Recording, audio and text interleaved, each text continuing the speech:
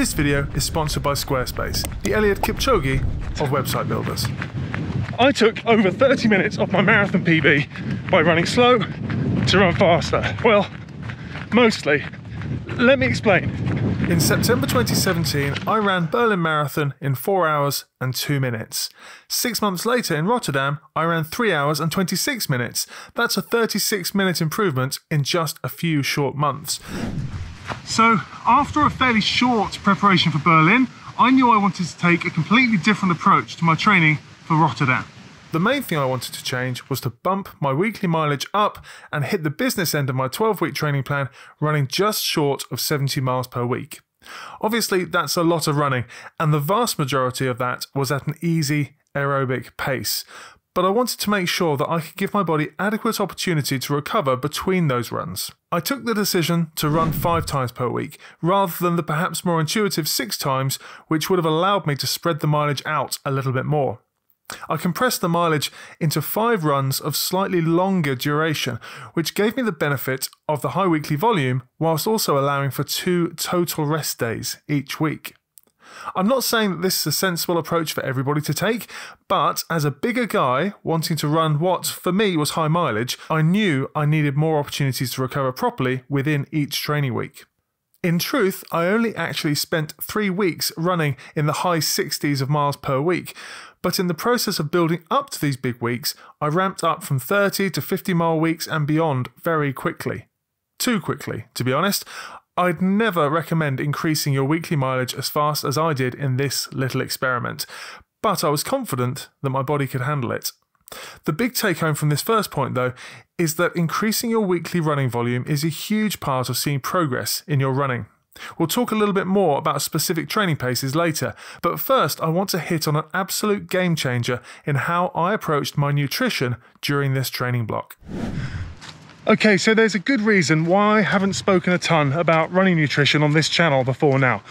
My background, my experience, my qualifications make me really comfortable talking about injuries and running training, but nutrition-wise, well, for me, my own running nutrition has been an ongoing challenge. So I'm not going to start telling you about the absolute best endurance diet that you must follow for success as a runner, but I will share with you what made an unbelievable difference to me during this particular training block. We all have our weaknesses and bad habits when it comes to food choices. Mine is chocolate. Cadbury's Dairy Milk Chocolate, to be specific. I set myself a simple rule, knowing that losing perhaps 10 pounds would help a great deal in this marathon training block. I decided that I wouldn't be unrealistic and try to follow a super strict diet plan. Instead, I simply promised myself that I wouldn't buy any chocolate until after the marathon. Long story short, I kept that promise, and the reduction in weekly chocolate calories that I was consuming alongside the high mileage allowed me to lose about 17 pounds between January and April. Obviously, carrying fewer pounds around made the training and marathon day itself easier, and the best bit is that it all came from one small change, not a massive dietary overhaul. So perhaps ask yourself, what's the one easy change you could apply to your eating habits for an easy win to make you a better runner? Now, before I tell you about one of the biggest things that allowed me to improve my marathon time so dramatically, let me tell you about this week's video sponsor, Squarespace. Whether you're finally getting your own business up and running, want to make a place to share a new hobby, passion or obsession, or want to create a personal blog, Squarespace makes it super easy for you to create a professional website. Their user interface is extremely intuitive to use, plus with Squarespace you get access to all their marketing tools and analytics and personalized support from their award-winning customer care team via email or live chat. Whatever you need, they're available 24/7 to help out. Go ahead and start your free trial today over at squarespace.com/James Dunne, and when you realize you love it, make sure you enter the promo code James Dunne to get 10% off your first purchase. Okay, so back to looking at the training plan, this time in a little more detail. I was extremely aware that I was pushing the weekly mileage on very quickly as part of this little experiment. It was a calculated risk, and I knew that I had to be very careful if I wanted to add any speed work at the same time. In the final 3 weeks before my taper began, I felt really good, so I decided to add some fairly tough 1K reps in the middle of my Wednesday runs. In retrospect, I do wonder how much good they actually did me. But remember, this is a breakdown of what worked for me during this specific training block. I'm sure you'll agree that there are quite a few things which I did which aren't exactly best practice. As misguided as these speed workouts may have been, they were definitely good confidence builders. I'm just not convinced that they did anything for me physiologically. I would have probably been better off simply sticking to building the weekly easy mileage and instead incorporating some gentle sets of strides at the end of midweek runs. That would have given me the neuromuscular stimulus without adding the fatigue that 1K reps no doubt did. I am, however, convinced that what I did during my long runs made a huge difference to my pace on race day. More about that in a moment. So this breakdown wouldn't be complete if I didn't also talk about the strength and mobility work that I was doing alongside my marathon training. If you've watched almost any of my videos before, it'll be no surprise to you that I was really intentional about making time for strength and mobility exercises to keep me running strong and running injury-free.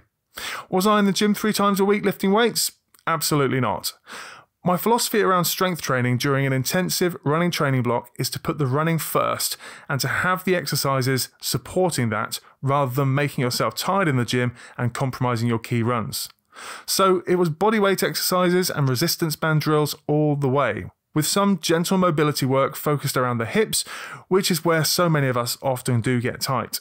In fact, the hip region is where I really focused the majority of this important injury prevention work. Following my 12-week GLUTE KICKSTART program, which I know a load of subscribers here on the channel already have their own copies of, if you're one of them, thank you for supporting the channel. It's the little and often approach to these strength workouts that make the biggest difference when you're marathon training. 20 minutes spent working through a targeted routine 3 or 4 times a week will make a huge difference to your resilience as a runner. Okay, so if I wasn't doing a great deal in terms of speed work in this training block, what made the biggest difference in terms of my marathon pace? Well, for me the answer's twofold. Firstly, my pace at a given effort improved as a result of the many hours per week I was running in my aerobic training zone, some weeks up to 9 hours. Time spent in my aerobic zone meant that I was simply getting more and more efficient as an endurance runner and seeing my pace getting quicker and quicker at the same average heart rate. Then the real secret sauce was the fast finish long runs that I did in the second half of the training plan. For example, let's say I was running an 18-mile long run. The first 12 miles I'd run at my usual long run effort, in this case trying to keep my average heart rate under 135 beats per minute. Then I'd run the last 6 miles at my target marathon pace. I was aiming for a 3:30 finish back then. There are various ways you can integrate target marathon pace work into your long runs. Fast finish runs are just one of them. It's nothing revolutionary, but boy does it work. Next up, make sure you watch the video on screen right now so that you avoid some of the biggest mistakes with running slow to run faster. I'll see you over in that next one.